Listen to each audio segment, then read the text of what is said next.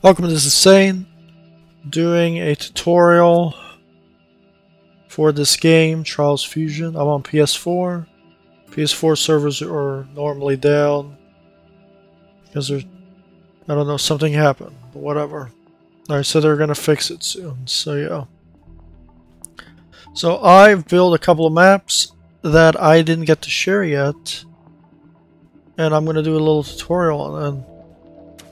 So this is to create first person or anything double jump wise.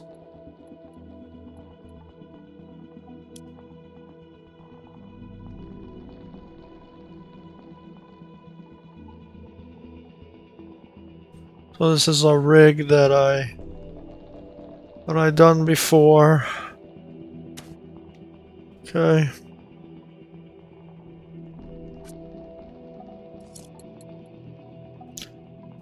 I think this is my game camera.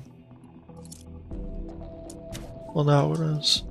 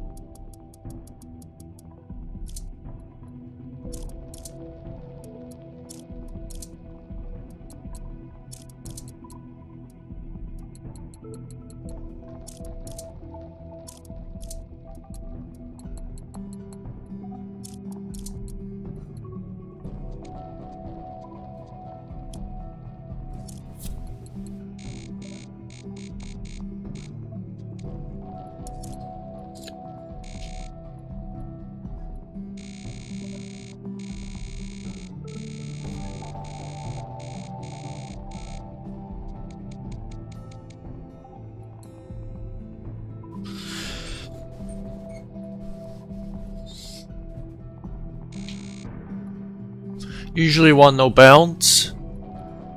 Usually you want no buoyancy. This is only if you want to float on the water.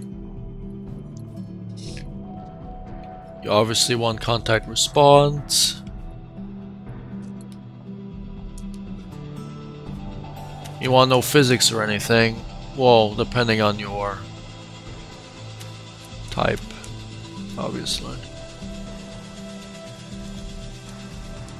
So, for people who already know how to make first-person games, you shouldn't be watching this. And if you want to watch this, you can watch Fremetic Bog's tutorial because he has the easiest tutorial. Alright? Because this stuff can get pretty complicated, and I don't think you want to watch mine because I don't make it super easy or anything. So, yeah.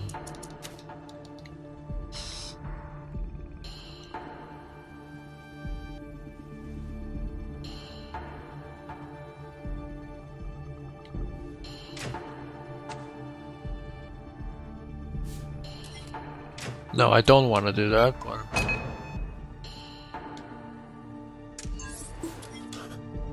The thing that we are missing now is... skill game, because I'm doing this from scratch. Select game character.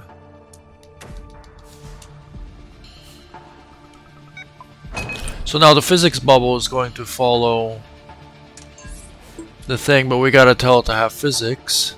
Or it's not gonna work because it's physics based, right? So we just gotta say physics on, and everything should work accordingly to plan. There we go. Oh, now it's too fast. Okay, but you know what I'm saying. Now this is where angular damping and object damping comes into place.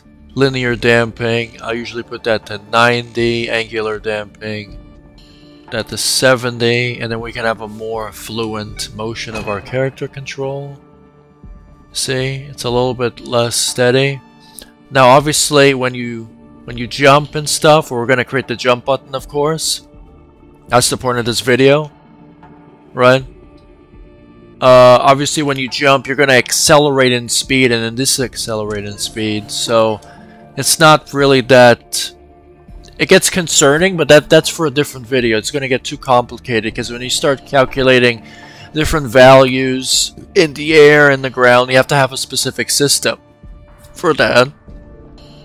And that gets pretty complicated for me because then when I want to do this in the air and I want to do that in the air, then all this stuff gets rearranged. You just want something that kind of flows in between. If you're trying to make a realistic, because I made an underwater jump map, and I had a double and a triple jump, right? And I had a sound source with that. And this is what this video is for. So this is going to be your jump button, okay?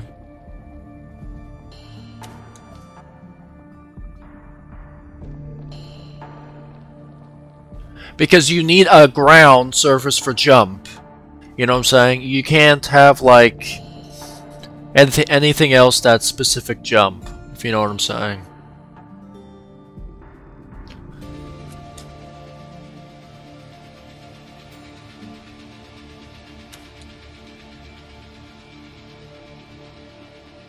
So you would want to grab an object that is not specifically that object, but if I was thinking about it, because you want an object type. You don't want an object instances, because then you have to reselect every single object instances. So if you get an object type and make the object invisible, then it's a lot easier on you in the end. You know what I'm saying? So grabbing an object that you might think you will never need. Like, since I usually make like realistic first-person games, this is what I do. Is I'll grab the object that I will not need, which is this shit. So if I wanted to make a lava that burns me, I'd make it object types, sending the coordinates to the player. So if my player touches that board, I will burn. But as soon as I get off of that board, the burning will stop. But then if I go on the thing, it's burn. So burn on active, on leave, burn off. And it's the same thing. Kind of vice versa if you want to do it the same way too. Obviously, if you want to do this object instances, you have to reapply object instances for every single copy if you want. Obviously, you would want to make it visibility off, but collision contact response, but then it's an object instances. If it's object types, what happens if you wanted to use that same floor type for the walls? Then you're gonna start doing double jumps off the walls, and it's gonna screw up your entire double jumping mechanic, right?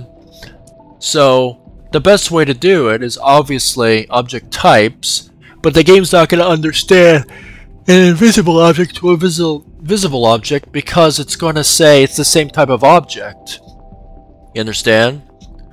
So, you know what I mean? In real video game design, I could take this object, make it something else, reapply a different texture on it, and then name it that specific type of object. You know what I'm saying? But this is not video game design, this is the trials editor. So we have to adapt. Right, if you want to make stuff in the trials editor like this. So pretty much, what I'm going to do is I'm going to make a double jump.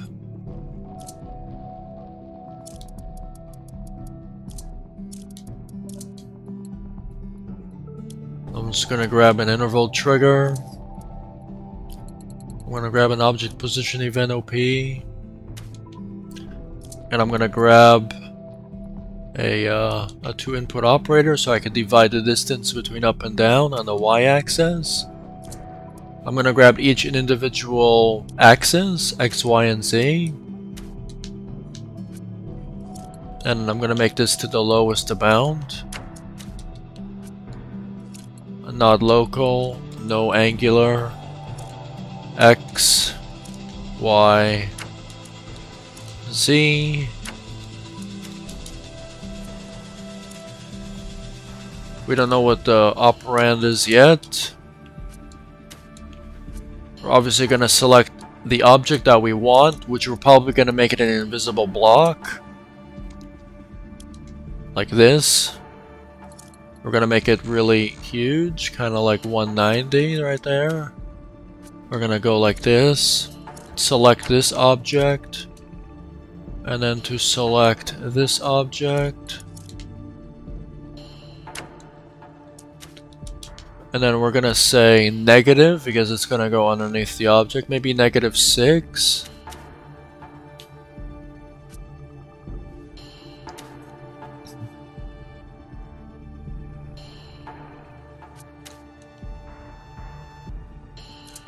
And then we're gonna tie buttons to it.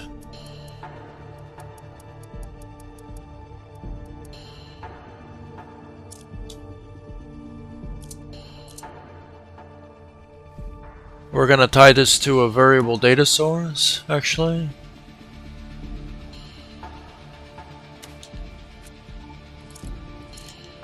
Because we're gonna animate it on command. Obviously, this has to be Y. This has to be Z.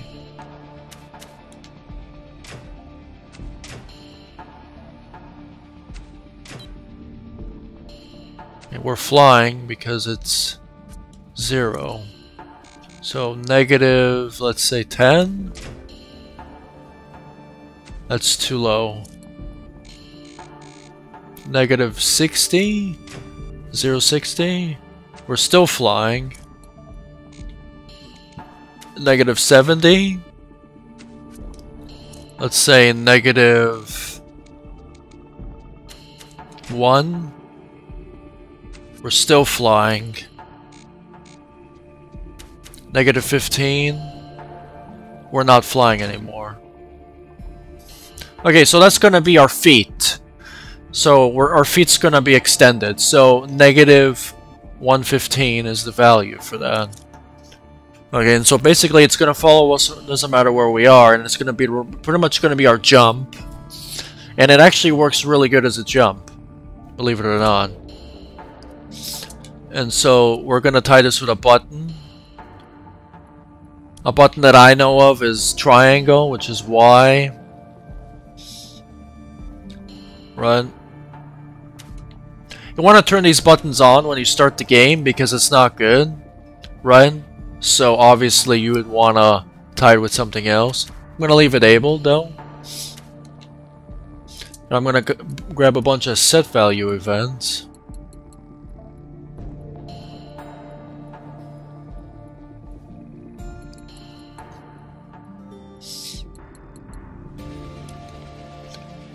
So pretty much what it's going to be, it's going to say on press, right? On press will deliver a value of, I don't know, 80, right? We're going to turn off our button command.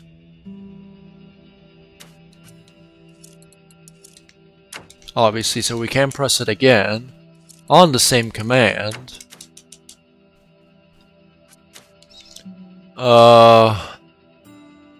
After we press it, we're gonna obviously set this to 80. After a set amount of ticks, right?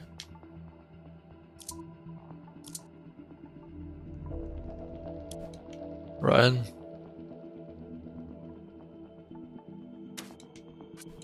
It's probably going to happen instantly.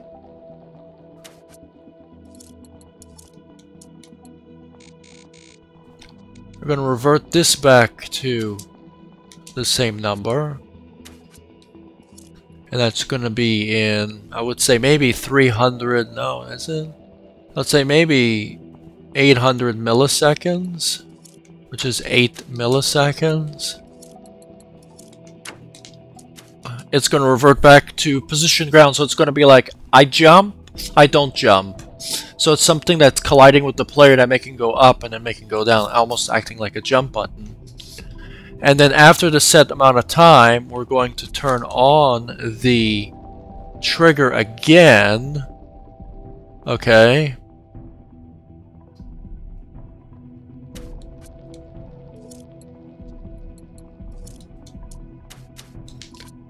Alright. So we could do another double jump. You understand what I'm saying? Does this make sense? We're going to copy the whole mechanism up here again. You could tie sound sources to this, but I'm making it super easy so it's not too long of a video. Okay. Obviously there's a lot of stuff going on here. Okay, now It's going to be the same thing again, and we're just going to apply the chain onwards with the jump button. Okay. And this is where our thing comes in line again. The hit trigger. So the hit trigger is going to send a coordinate to my player. The same time send a coordinate to object types, which is that.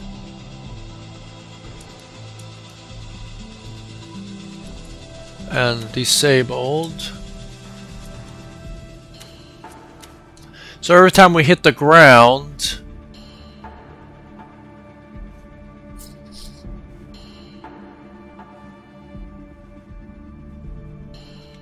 it's gonna make this turn on.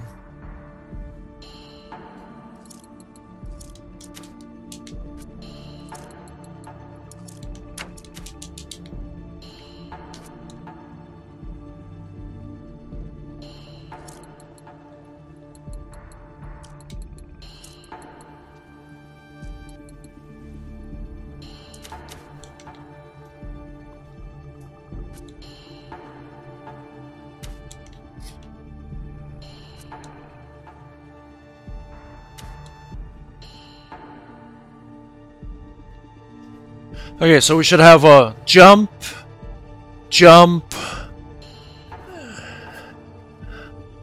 and then as soon as we hit the floor, we should recycle our jump. But this is where it's wrong, because obviously we did something wrong here. Okay.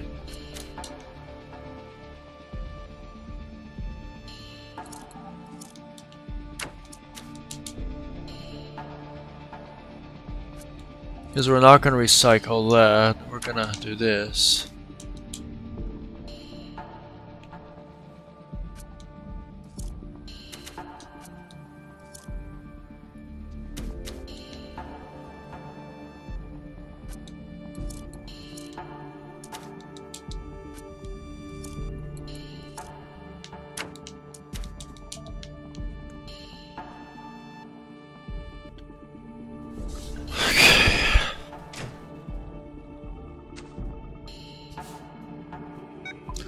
See if it works.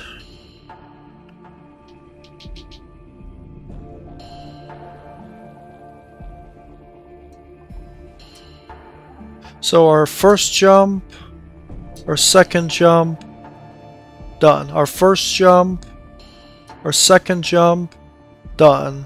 Our first jump, our second jump, done. So our first jump and our second jump. Our first jump and our second jump. You see how there's like a little transition there? First jump, second jump. As soon as we hit the ground, we recycle the jumps again. First jump, let's see, test the first jump. First jump, second jump. First jump, second jump. And so, if I start creating a series of platforms, obviously, see if I wanted to jump over here, and you need a double jump to cross that area, right? You would say first jump, second jump, jump again, first jump, second jump. But you see how the distance is different in the air? Because you have to program that aspect of that. Because then you just don't even have to do a jump. You can just go like boom and do jump, first jump, and jump again. But the basic tutorial of this video is like I jump again, then I jump again to do a double jump. And you can keep doing it over and over again. Double, triple, quadruple jump, and just fucking jump the 5th jump, 6th jump, 7th jump. And I'm unable to press it until I hit the bottom. Even if you spam it, it just doesn't work.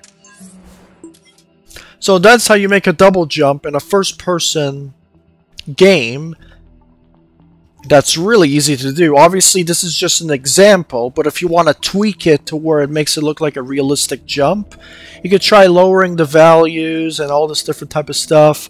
But that's how you change it on command. A following OPE operand to a variable data source, and with the variable data source, you could start correcting it with set value events. And the set value event, make sure your delayed transitions are lower than anticipated, and then you could make better, more realistic jumps. And then they're going to feel like realistic jumps. You could also use a force event with those force up, but that's, I don't know, it feels like that's kind of janky. But then you have to do a force down, you know what I mean? So this is like super easy to do. It works just like a realistic jump. It's pretty much an object colliding with another object, giving it a little bump or a little push. You know what I'm saying? Right, in real life, when we jump, right, we have to spring ourselves upwards. Our feet have like these spring muscular motions, and then that's how we could jump, right? But to jump again in midair, how do you do that? Obviously there's some sort of force that has to come with it, right? So yeah, that's the force right there. It's a double jump. You could use force or this, but I recommend you use this, okay? So that's I'm Sane the Legend. That was my tutorial. I hope you guys loved it.